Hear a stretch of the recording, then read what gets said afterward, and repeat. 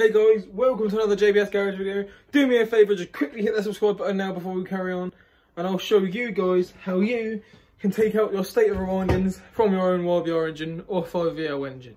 Let's get into it. So here it is, here's the engine. First things first, you want to disconnect your wiring loom from your bike. So you'll have these wires here. If you have a YBR125, could be different for another bike. And then you want to get this wire here and you want to remove that from down there, and that is your neutral switch down there. It's a little crosshead bolt like that, and just remove that. As soon as you've done that, this is a very easy job today. You want to get your 8mm ratchet, you want to crack these off in a star pattern.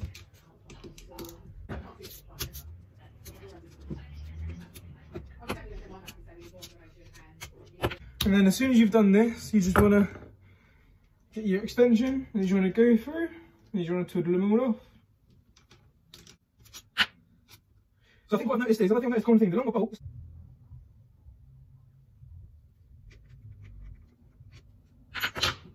So I've removed all the bolts from the engine now. If it's a bit stuck, you may want to use a rubber mallet or something just to give it a tap all the way around to loosen it off. But then you just grab the little tabs and you give it a wiggle.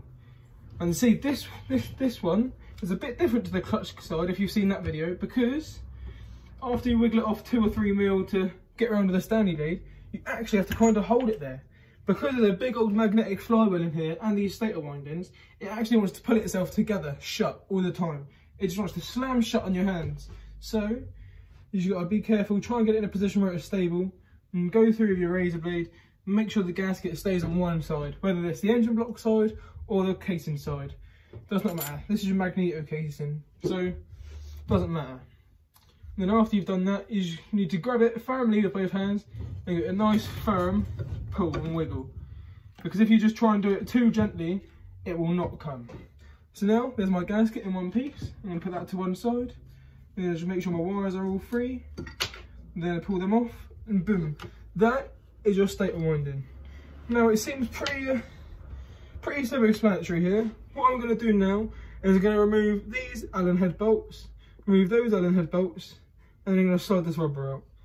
I'm just going to show you guys how to do it.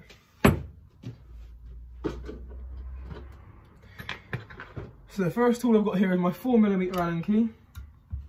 I'm going to just stick that in, and a little bit tight. So I'm going to use a little bit of extra leverage. I'm going to stick it up here so you guys can see. This is actually really tight.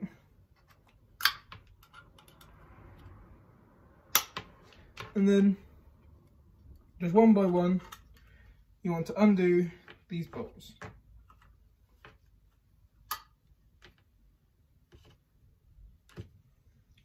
Ridiculously tight the whole way out for some reason.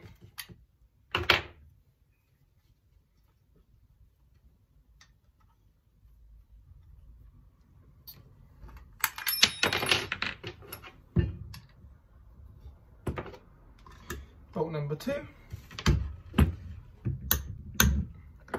just going to crack off bolt number 3 now as well, quick.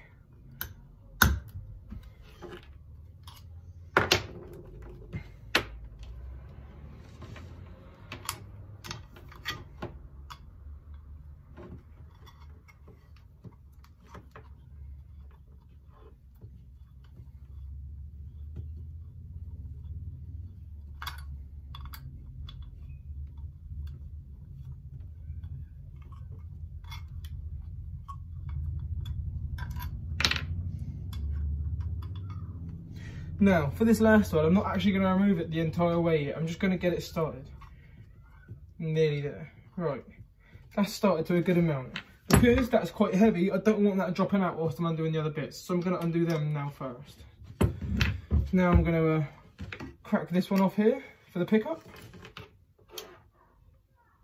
Oh, that's quite tight. That is very, very tight. See, I have not had this apart before, whereas the clutch and everything I have. Just to give it for testing purposes. So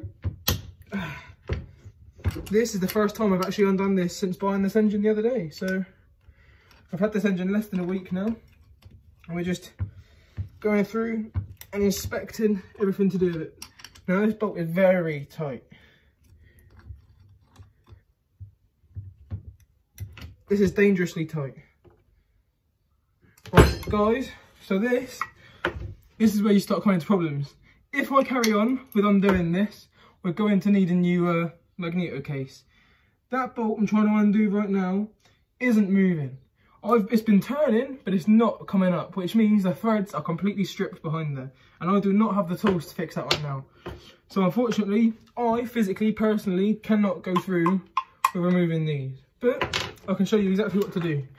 Down here is a piece of rubber. That just pulls up like that, and that frees off the wires. So that is easy to do. And as soon as you've done that, you'd undo them two there. There's a Phillips head underneath you have to undo with a spring. And that spring just holds the wires underneath so that when the flywheel's spinning around here, it doesn't damage it. So you're going to carefully remove all of that, carefully remove that bolt, and that is it completely off. And then it's the complete opposite to reassemble it. So let's go for that now. So imagine I've just done these back up, just put that back in. I'm going to see if I can do that back up at all, see if them threads grip that direction. If not, I'm just going to, no, that's extremely tight, that doesn't want to move. So I'm just going to put 1, 2, 3 back in.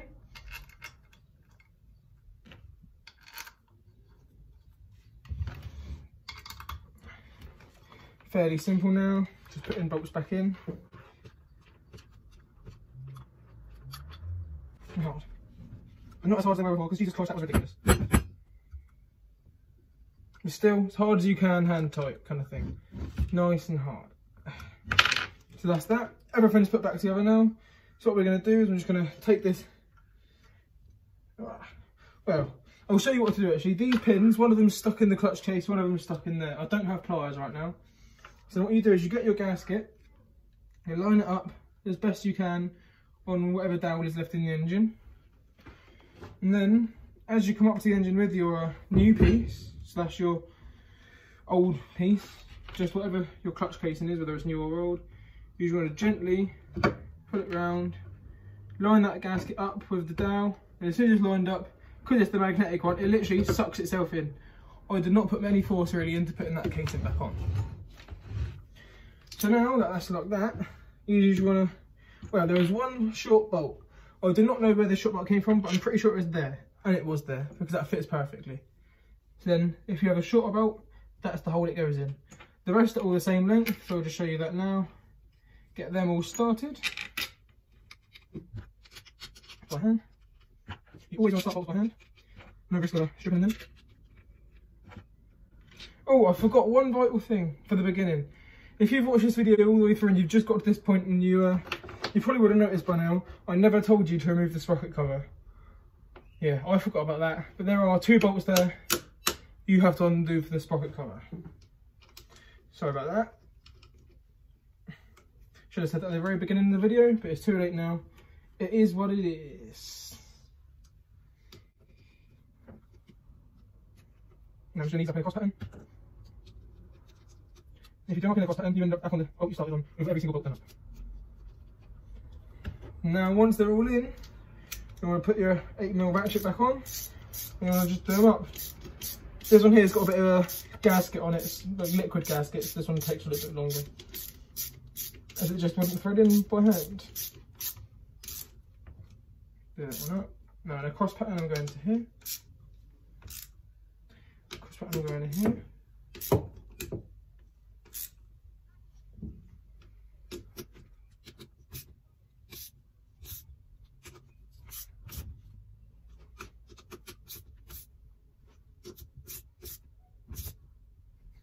And that is that.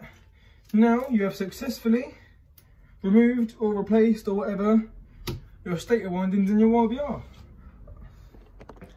I hope you guys have enjoyed this video. Please like, share, comment, subscribe, because the more you do that, the more I can get a new following, the more I can get views, and the quicker we're turboing this engine. So please just subscribe, hit that like, share this video on Facebook, and I'll see you guys in the next one. Peace.